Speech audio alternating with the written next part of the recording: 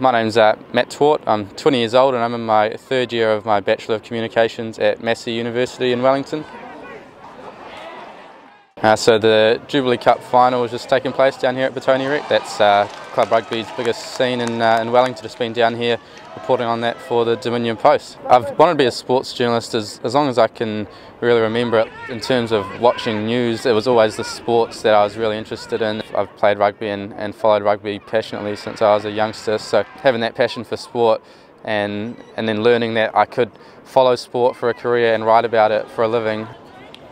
What I've learnt at Massey is a lot of how to structure a journalism story. It's a lot different to an essay. How to interview people, which is another important part of the story.